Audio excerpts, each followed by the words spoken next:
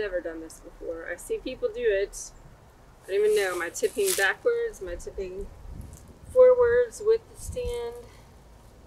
Without? Maybe that was too much tipping. Okay, I am pretty sure I have missed my window. I thought today was going to be the last day that I would go into the beehives. Happy New Year, by the way. It's 2024. And this is the first week of the new year. But let me tell you, last week, Christmas week, was 67 degrees.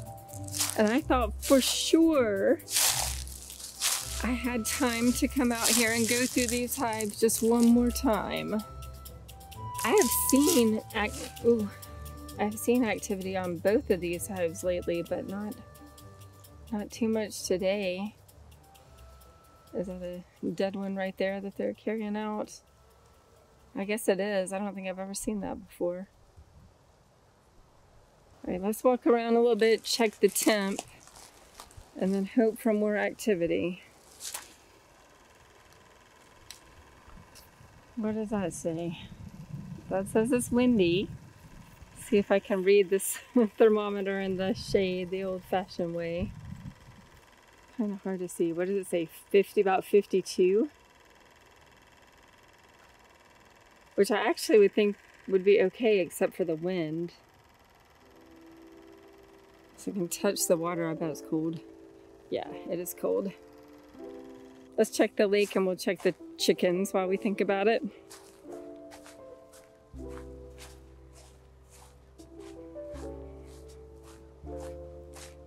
All right, let's go look at the chickens. Maybe I will ask for some chicken advice while we're here debating about whether or not I can get in these beehives. All right, chickens. Oh, I found one right here.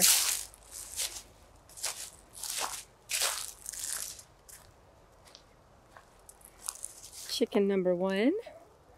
And we still have 5 of them left. Though not as many eggs as we used to get, so we've just been letting them run around in the yard, which we didn't do when we first got them. I think I've never played hide and seek with chickens before. Yes, today's the day. Oh, here's one. 1, 2, 3, 4. You lost your friend. We got 4 out of 5 together.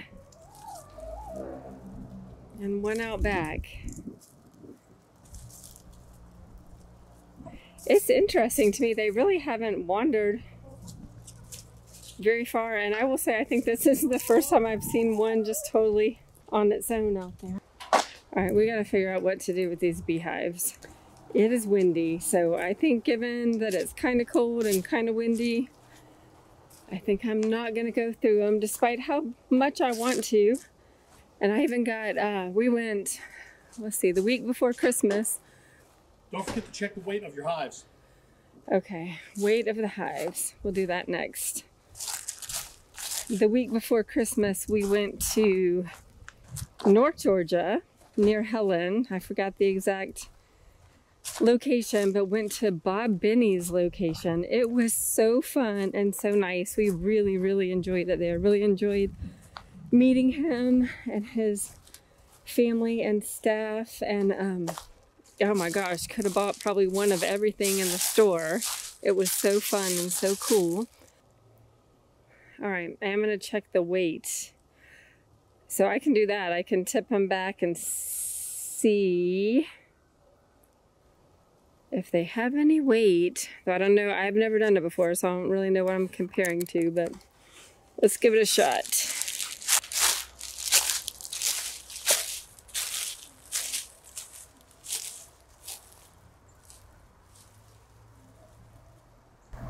I feel like I have never done this before. I see people do it. I don't even know. Am I tipping backwards? Am I tipping forwards with the stand? Without? Maybe that was too much tipping. Honey. What? Honey. Yeah. One hand on top of the hive, one hand on the bottom, back of the hive, tilt it up, and then set it down. That's all you gotta do. There you go. If it feels light, you need food. I don't know, light compared to what? And I can lift it. Oh, that one's really light. So I'm going with we need food. All right, I'm about to go upstairs for food, but now we have action. And maybe that means I made him mad.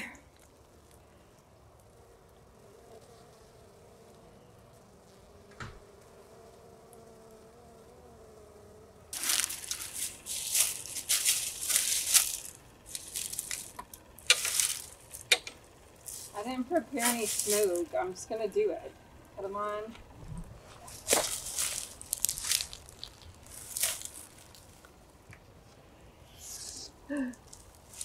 Oh, you wanna look at this?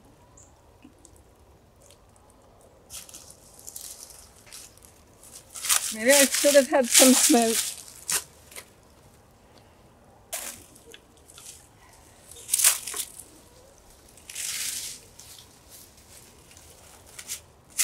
Oh, there's a lot of bees in there. And my gloves are in my pocket. Alright, I'm gonna be speedy. Uh-oh, there's not a lot going on in there.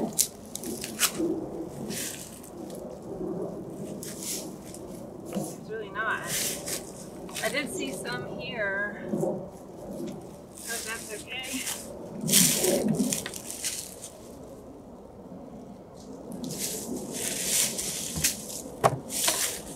Alright, I'm calling it fed, and I will come back before it gets too cold so it doesn't freeze overnight, and I don't want to leave them open like this.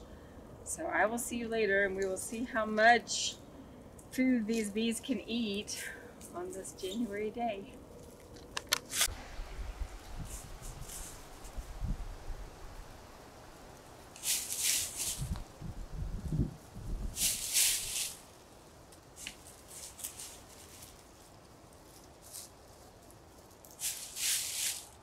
I put the timer on so I would not forget to take this syrup off. I didn't want to forget and leave them uncovered all night. I feel like that would be bad.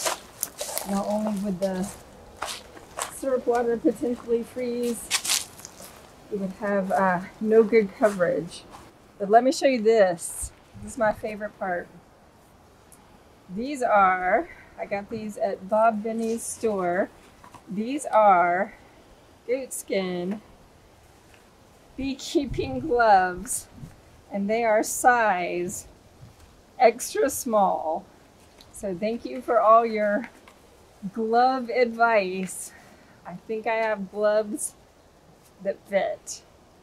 So I'm just gonna bucket off, lid on, shake the bees, go.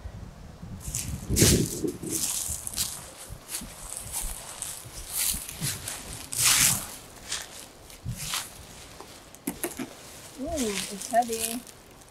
Whoa, I didn't think it was going to be heavy. I'm glad I wore all those gloves. Ah.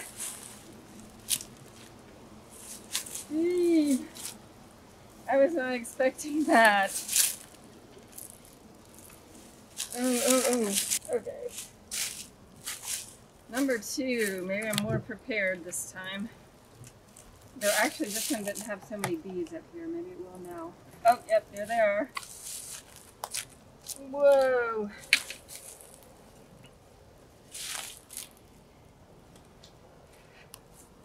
I am so glad I thought about not suiting up for this, but I am glad I did. I'm gonna look for a brush and just see if I can brush these guys toward their doors.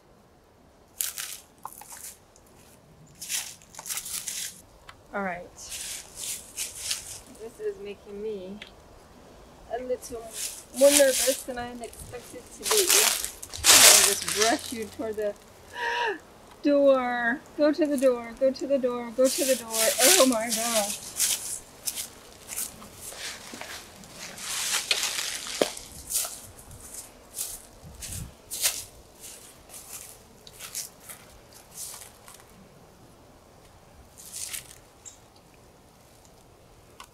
Okay, bye-bye. Oh, that was better.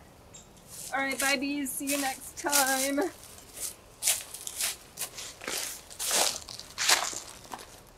All right, let me put this away. And we will be done. Yeah.